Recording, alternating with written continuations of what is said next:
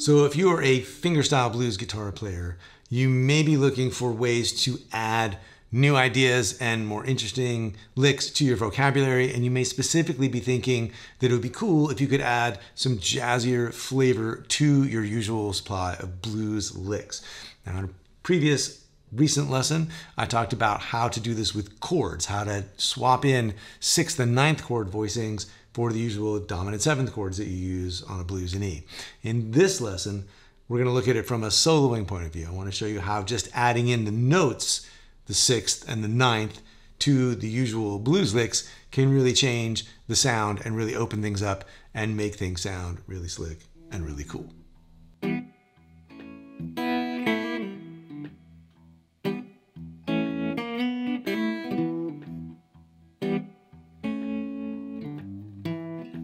Okay, so the idea is if you're playing steady bass blues in E,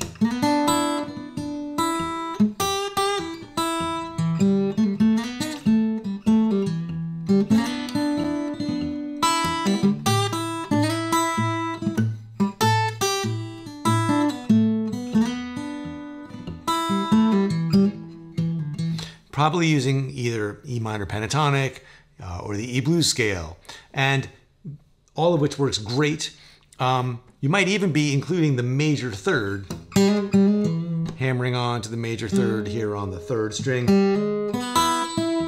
or sliding up to it.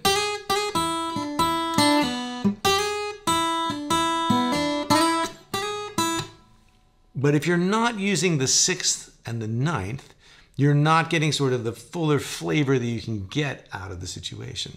It sounds great for blues, and even the most sort of thoroughly jazz grounded musicians still use just the straight blues scale all the time. I'm not saying that you don't want to have like that fluency and that sound in your vocabulary, but if you want to open things up and have something to contrast with the blues sound, then adding in the 6th and the 9th is a great thing to try out. So what I'm talking about is, as you go up the scale, here's the root, here's the flat 3rd, here's the 4th, here's the 5th. The 6th is a whole step above the 5th. And then from there we got the flat 7, and here's the root. And then we got the 9th, which is a whole step above the root. And so yeah, the 9th is the same thing as the 2nd, but when you hear it in the upper octave above the 7th, musicians tend to refer to that as the 9th, even though it is the 2nd note of the scale, because they're thinking 1, 2, 3, 4, 5, 6, 7, 8, 9. It's 9 notes up from the root, especially when you're thinking about it in that register. And you may be looking at that and going, well, no kidding. Like if I play the major 3rd and I add in the 6th and I add in the 9th, those are basically the notes of the major pentatonic scale. And you'd be right.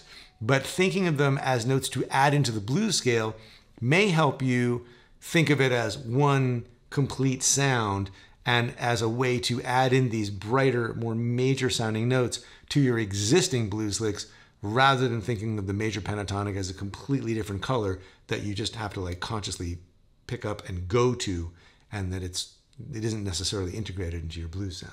So if we just take some simple blues licks,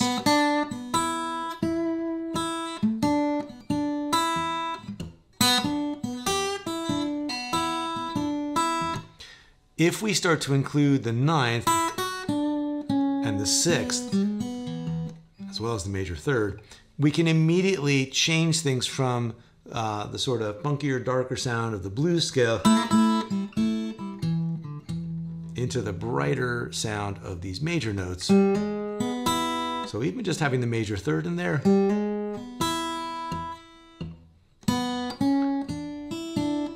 and having that 6th in there to climb up to, from the 5th to the 6th to the flat 7 to the root, and then resolving back to the major 3rd.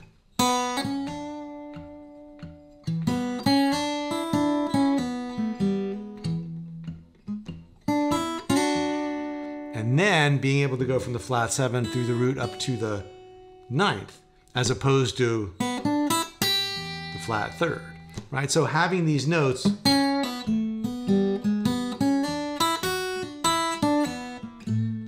gives you more territory to cover, and it also opens it up into a more scale-wise kind of sound instead of just the blues licks. And finally, those notes also just give you these really nice colors to land on.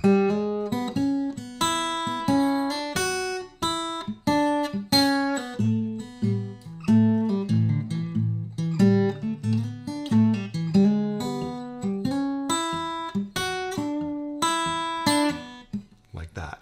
So just adding in those couple of notes, if you really lean on them, you can, if you just use the 6 as a replacement for 7, it immediately brightens things up. If you use flat 3 as a use major third as a replacement for flat 3, then you immediately get this vocabulary that's much brighter. And then when you go to, say, the 4 chord, you can drop back into the sound of the blues, and now you're going to be not only creating some contrast with those major notes, but also really helping to target notes of the 4 chord, like the flat 7. So